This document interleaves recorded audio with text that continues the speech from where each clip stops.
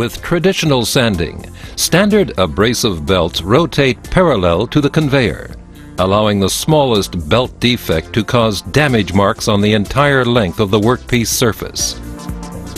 The reason for the damage is the continuous pounding of the sanding belt defect on the workpiece. No matter which way the part is turned, the sanding result, unfortunately, is the same. It's a logical result of the parallel movement of feed belt to sanding belt.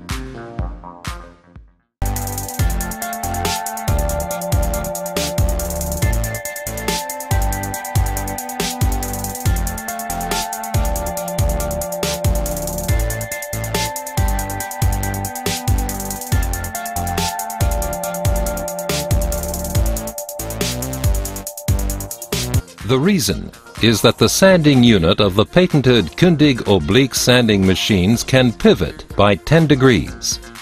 Feed belt and sanding belt no longer move in the same direction. The result is that sanding belt defects no longer repeat and grow in size. Defects are shifted sideward and remain invisible. The same applies to unwanted oscillating belt tracking lines. With Kündig's shear plane sanding technique, a better sanding image is produced. Instead of surfaces with visible sanding lines, perfectly brilliant surfaces are created.